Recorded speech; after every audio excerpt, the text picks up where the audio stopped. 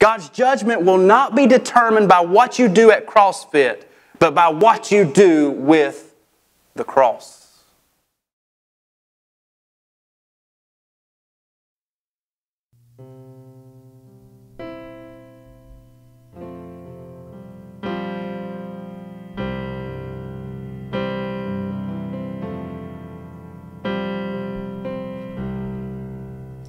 Are you hurting and broken within, overwhelmed by the weight of your sin? Jesus is calling.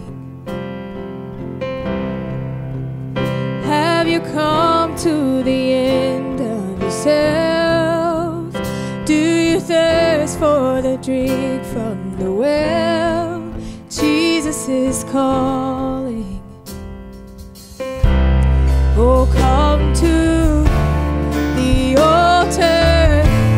The Father's arms are open wide. Forgiveness was bought with the precious blood of Jesus Christ.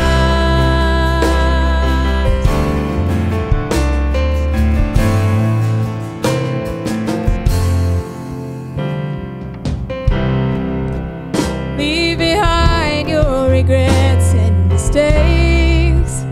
Come today, there's no reason to wait. Jesus is calling. Bring your sorrows and trade them for joy. From the ashes a new life is born. Jesus is calling. Oh, come to the altar. The Father's arms are open wide. Forgiveness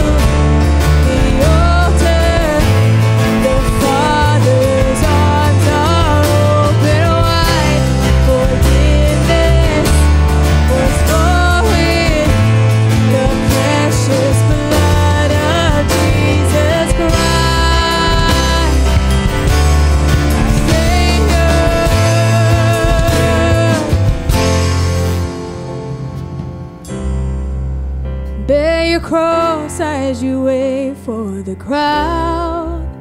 Tell the world of the treasure you found.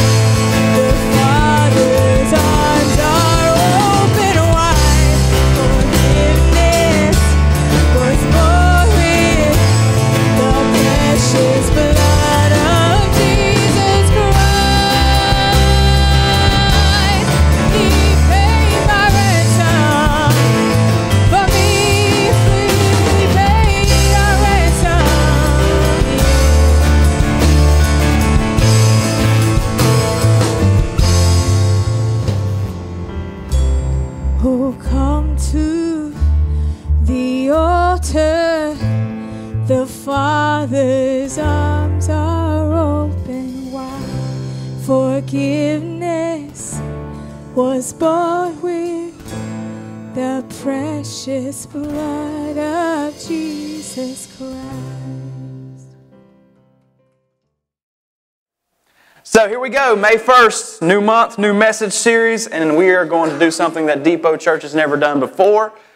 I've never done before. We're going to be talking about love, all right? Well, we talked about love before, but also we're talking about love and marriage and babies and families and relationships.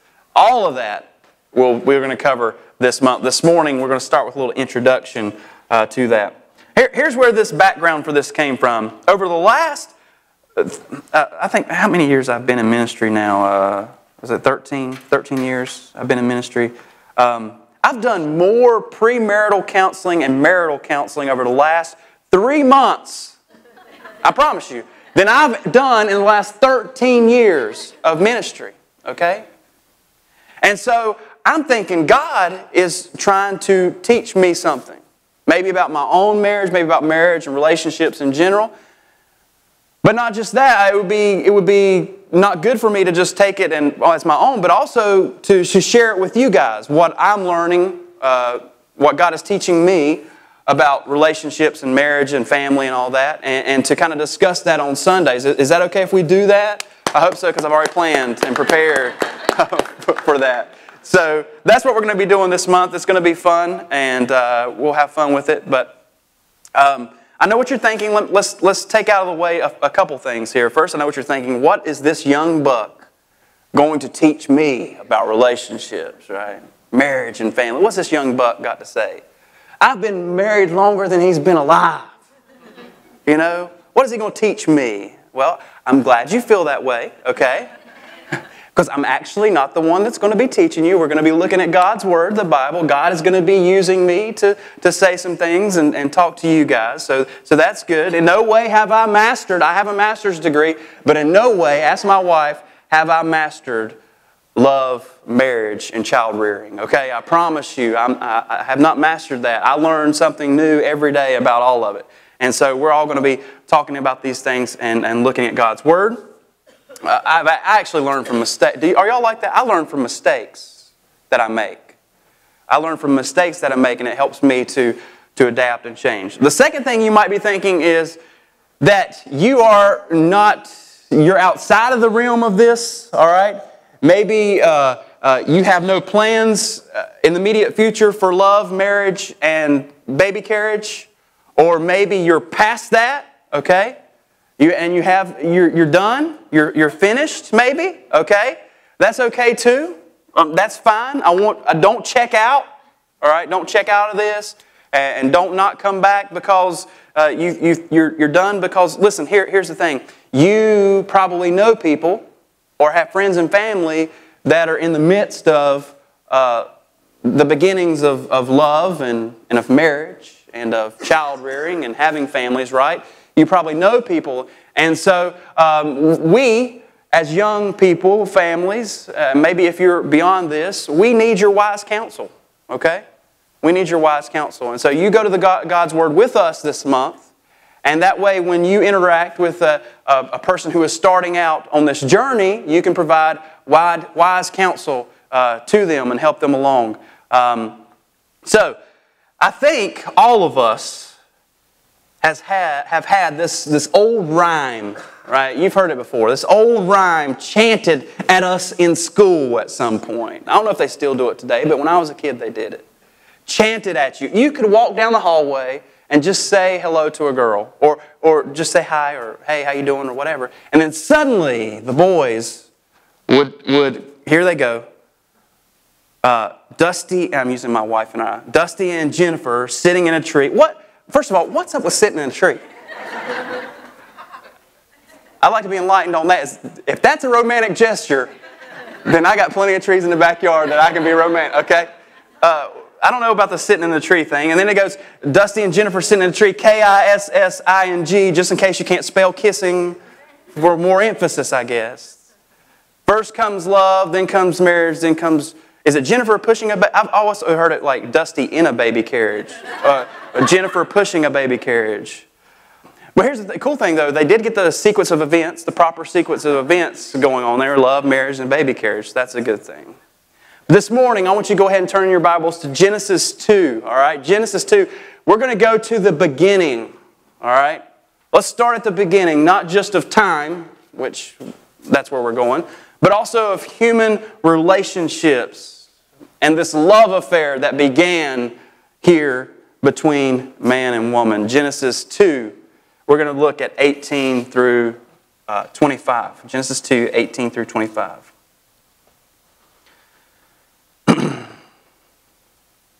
Are you there? Are you ready to take notes? Are you ready to read and get involved? Say amen if you are. Okay, good. Here we go. Genesis 2, 18 through 25. Then the Lord God said, "It is not good for the man to be alone. I will make a helper who is just right for him." So the Lord God formed from the ground all the wild animals, all the birds of the sky. He brought them to the man to see what he would call them.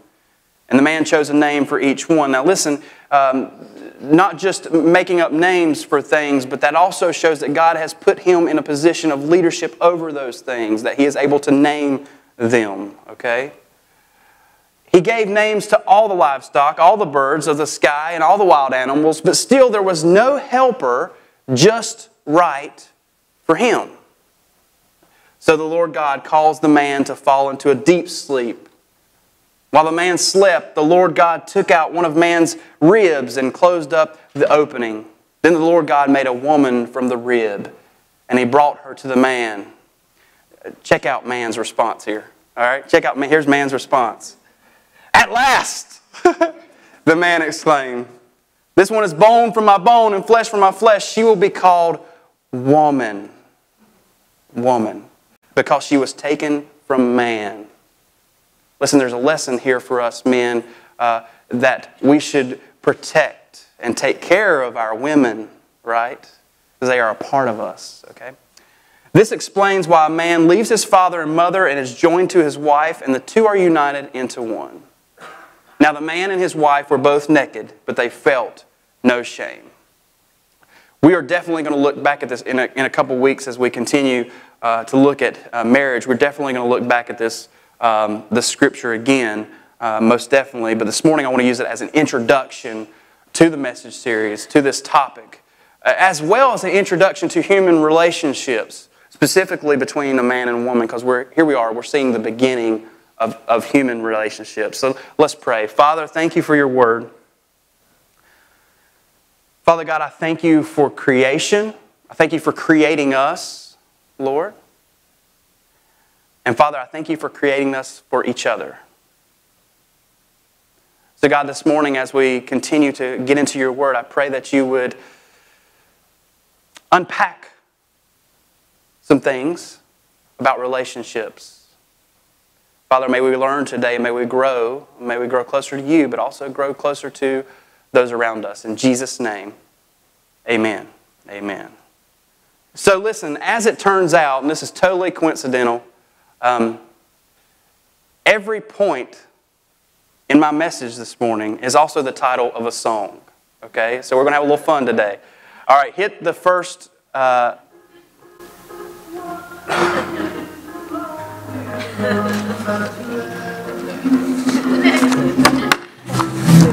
One is the loneliest number. Anybody remember Three Dog Night? Three Dog Night. Yes. One is the loneliest number. We need to understand right off the bat that God loves us so much that not only does He want us to have a relationship with Him, correct? But God loves us so much that He created us to be in a relationship with each other. All right? And specifically here we're talking about a man and a woman in a relationship. If you've ever watched a movie about a person who is alone, okay, for example, Castaway, starring Forrest Gump, all right? I know it's not Forrest Gump, it's Tom Hanks, but anytime I see him in something, I think Forrest Gump, okay? Castaway, you've seen Castaway, right? Deserted island, he's cast away, all right? Or more recently, have you seen what I call Space Castaway, which is The Martian with Matt Damon? Same concept, except stuck on Mars instead of on a deserted island. If you've seen anything like this, you know that loneliness usually leads to insanity, right? Loneliness usually leads to insanity. In Castaway, if you remember, in Castaway, Tom Hanks takes a volleyball, right? Volleyball, Wilson. That's his name. Wilson. He names the volleyball, and that becomes his best friend as he's stuck on this island. In fact, when he loses Wilson trying to get off the island through the water, he breaks down. It's like a death in the family for him. Many of you have seen this post on Facebook. Have you seen this? Yeah. It says, would you live in a secluded cabin alone for a month for $100,000? Many of us would be like, hey, yes, I would do it. I would do it. Yeah. Or maybe we daydream about the opportunity to be alone, to get away, to be alone. Other of us hate being alone, right?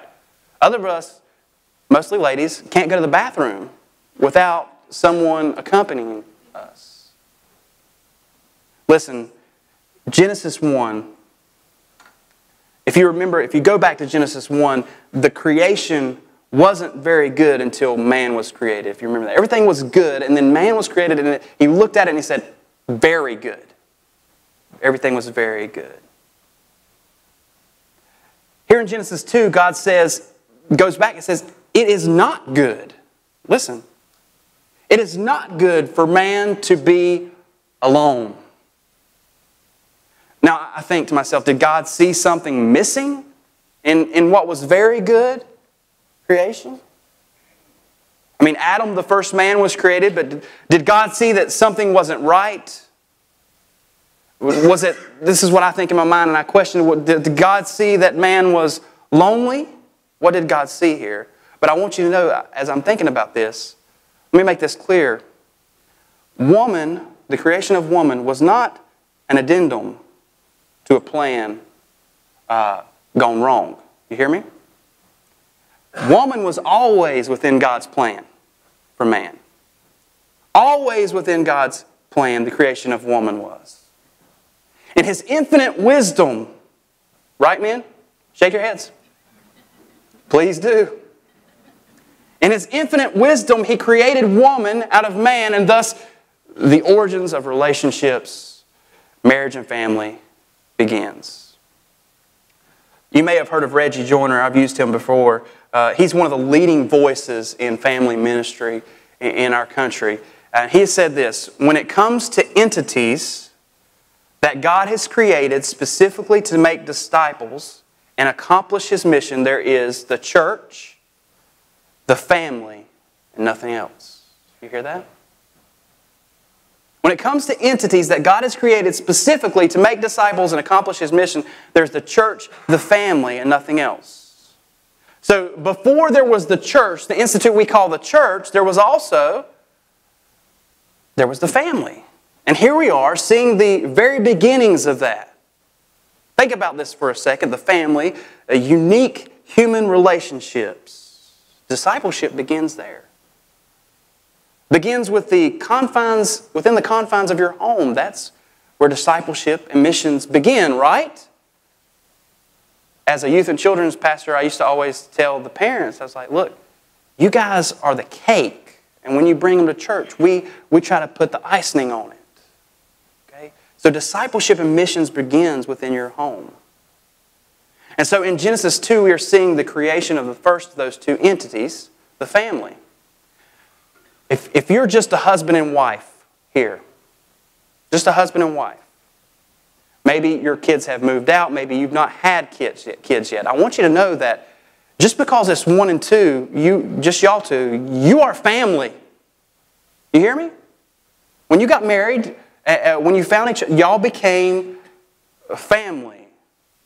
Family doesn't just begin when you have children. Family begins when you say, I do. You and your spouse are now family. Most important thing I want you to know is you were not meant to do life alone. You hear me? We were not created or meant to do life alone. You might think you're a loner. You might like to go to that cabin, right? And take that $100,000 and be there for a month. Or maybe you up the ante. Go to that cabin for a year and take $1 million or whatever it is. But you weren't meant to do life alone. You weren't created to be alone. I've heard a proud loner say, all I need is God.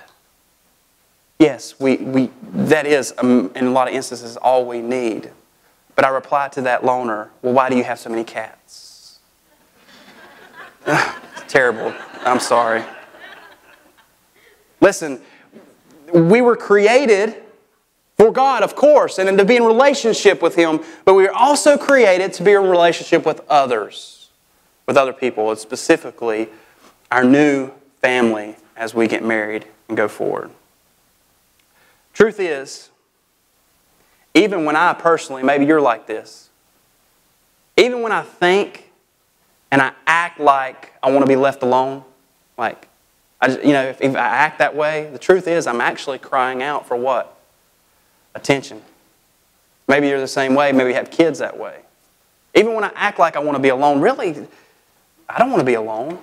I'm looking for attention. I'm looking for a partner, some help. Do you remember the greatest commandment? We've talked about it here during Love Month. Do you remember the greatest commandment?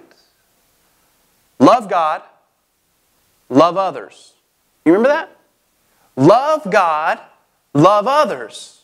Now, if He wanted us to be alone, to be loners, there would be no need to love others.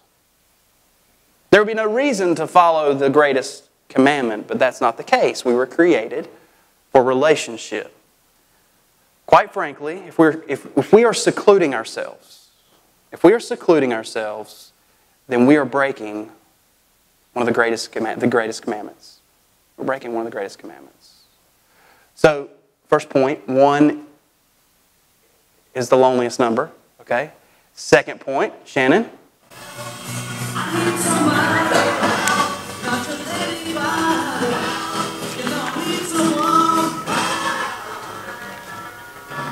All right, second point is help. Help. And continuing our themes, help by I thought it was the Monkees. The Beatles. Help by the Beatles. So being alone and loneliness wasn't the only thing God saw as a need, but also, if you remember in our scripture, help. We need help. God said, I will make a helper that is just right for him. God could see that man needed help. And guys, today, God can see that man needs help. Amen? Gentlemen, please say amen if you're with, say amen. We need help.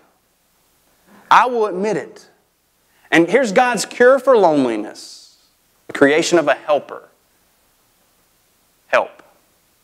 I need so much help that all of our parents live on our combine at our house. They're all there. That's how much help I need. We need help. We need relationships. We need that. So during premarital counseling, I have the couple that I'm counseling. They write down a list of opposites, right? For example, one says, I'm a night owl, versus the other one says, I'm an early riser. That's an opposite. And when we do that, the list is supposed to show if there will be anything that might cause any kind of conflict because of opposites. Make sense? It's to show us, is there any conflict going to happen because of the opposites in the relationship? But here's the thing that I find interesting about this during premarital counseling. I find interesting is that it turns out to be that those opposites that people list in their counseling are actually a help rather than a problem. For example, one might be very organized and be on top of it and be on the ball, whereas the other might have the idea of, well, it's just going to happen. It'll happen, it'll happen, right? So what happens is, the amazing thing when doing counseling, you see this, where the inefficiency is in one partner, guess what? The other partner is efficient. Okay? So it doesn't cause a rub a lot of times, but what it actually does is they're filling each other inefficiencies with efficiencies. This is not coincidental. This is not coincidental. This is God ordained. Men, I don't know if you know this, but men and women are opposites. In general, speaking, men and women are opposites, physically and emotionally in many, many ways. But not to drive them apart. God did not ordain this and create this to drive them apart, did He? No. Actually, to be a help to each other. So that same thing that drives a woman crazy about a man is the very same thing that she is created to help him in. You hear me? That same thing that drives a man crazy about a woman is the very same thing that he is created to help her in. Are you with me? We were created to help. Woman was created... I'm sorry, ladies, is that better? Women were created to meet man's deficiency. See, man's purpose for earth was to multiply and take dominion over the earth. Without woman, this wouldn't happen. Woman was created to complete man, just like Jerry Maguire said on the elevator. Right? You complete me. You complete me. So, here's the thing. A lot of times advice is given, and I'm not giving advice right now. I'm just saying a lot of times advice is given that you're to seek out a person that is just like you, right? You look for someone who is just like you. But don't let that always be the case, because if you want to better yourself, you can seek someone who fills in the gaps of your deficiency, right? Where you're inefficient, this person can be efficient. They say that about staffing too when it comes to a church or any kind of staffing if you're in business and you're a leader in business.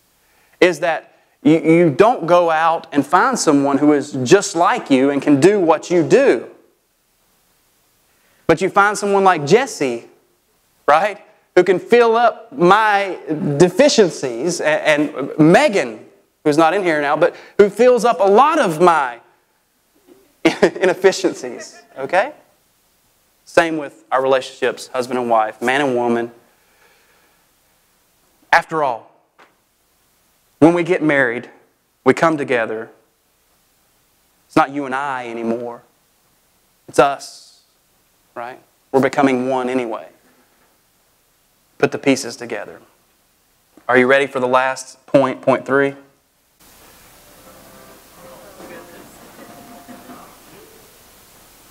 That's it. That's all I got. Shameless, Garth Brooks, anybody? Anybody Garth Brooks fan? Shameless? Yeah, Shameless by Garth Brooks. Our scripture, if you remember, says that man and woman felt no shame when they were naked. What is today, when I think about it, the first form of shame is focused around our bodies, right? Too fat, too skinny, too short, too tall, too hairy, in my case gray hairy, too bald. All right? Shame. Here's what shame is. Shame is produced by the consciousness of the evil in something. That's shame. The relationship between man and woman was created pre-fall, prior to evil's entry into the world. And later on in Genesis 3, though, you're going to read where it says, when evil enters the world through the fall of man, the very first emotion, the very first thing that they have is shame. In particular, shame of their nakedness. Look at, first, before you do that, we feel shame because the human perspective is initially based upon appearance, right? It's based upon appearance. You've heard it been said in a relationship, it says, I was initially attracted to the person because of their physical appearance, because that was the attraction process based off their appearance.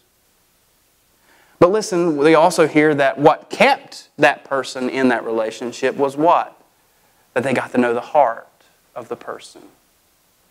You would not want to stay in a relationship where it was only a physical attraction and there was nothing else. That would be not healthy, not good. So listen what 1 Samuel 16:7 says. You've heard this before. The Lord doesn't see things the way you see them. Listen, that's a sermon in itself. The Lord doesn't see the things the way we see them.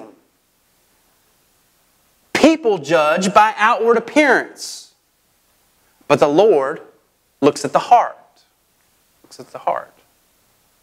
Your mom and dad have told you this, right? It's what's on the inside that counts. They've told you this. They were right. Our God and Creator looks past the flesh, looks past the physical body, and directly into our hearts. Listen, this is important. God's judgment will not be determined by what you do at CrossFit. Because if it was, I'm in a lot of trouble. God's judgment will not be determined by what you do at CrossFit, but by what you do with the cross. You hear that? John Piper says there are two types of shame. Misplaced, the kind we ought not have, and well-placed, the kind we ought to have. An example of misplaced shame would be this body shame that we kind of touched on. It's when you're ashamed of something that doesn't dishonor God. Now, sometimes your physical can do that. But He created us, our bodies, and they do not dishonor Him. Well-placed shame comes when we are involved in something that dishonors God. Things we do, lifestyles, sinful lifestyles that we're involved in, where there are things we do that we should feel ashamed of. However, God doesn't want for us to feel misplaced shame, especially when it comes to relationship with Him, right? And just as there can be no shame in our relationship with God, there can be no shame in our relationship with the helper that God created for us. One of the biggest reasons when you meet with couples, one of the biggest reasons for conflict in marriage is dishonesty. Number one, A1, dishonesty. What causes dishonesty most of the time? Shame. Shame in a behavior, shame in an action, shame in an activity is what causes us to be dishonest in our relationships. Listen, there's no research necessary to know this. Relationships built on honesty will last longer than relationships built on lies. Don't need any kind of research to back that, do we? That's just commonsensical truth. Abraham Lincoln said, "No man has a good enough memory to be a successful liar." The best thing that we can do in our relationships with people, in particular our relationships with husband, wife, boyfriend, girlfriend, if we want to start out right and not have shame and avoid it, is to strengthen, or first to be honest, to be truthful, and most importantly is to strengthen our walk with Jesus. Because if our heart is what God looks at, then it's probably what we need to be doing the most work on. Right? If God is looking at our hearts, then maybe we should neglect the CrossFit a little bit and work more on our hearts. What if we worked as much, if not, or should be more, on our relationship, our hearts, as we did on our physical appearance, our look? Listen, Jesse's going to come up and start playing, but this is just an introductory of what we're going to be getting into over the next few weeks as we look at love, marriage, and baby carriage, family. But before we even go there and get to that, before we even get there, we need to understand these things we talked about today. Okay? We got to understand this, that we were not created to be alone, correct? We were created to be in relationship with God and relationship with others. That's the commandment. Love God, love others. We were created to be a help, right? We were created with efficiencies that can fill others' deficiencies, inefficiencies. We were created to help. And then we talked about the last thing, that we should live shamelessly before our God because He knows our heart. And hopefully, out of honesty, live shamelessly before our partner because we want to build our relationships off trust. Will you stand with me and let's pray together?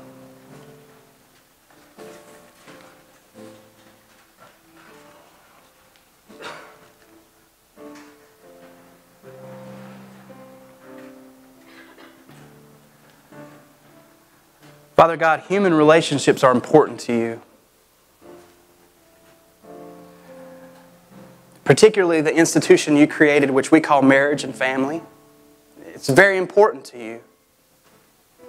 You did not create us to be alone. So, Father, I pray this morning that in each of our hearts, that we would seek to have better relationships. Husband, wife, father, son, father, daughter. In all our relationships, that we would seek to have God-glorifying relationships because the family is an institution you care about. The family is a place of discipleship and missions. And so, Father God, this morning, as we all are seeking you right now in this time of commitment, I pray that you would speak to our hearts. Father, that first you would be our priority, our relationship with you, and that second, God, our family.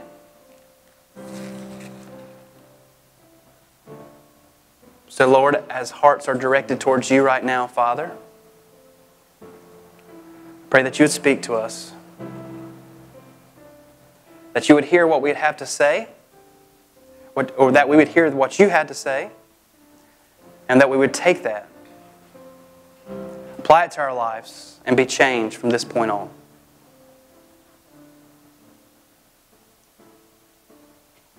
Father God, we love you so much. We pray this in Jesus' name.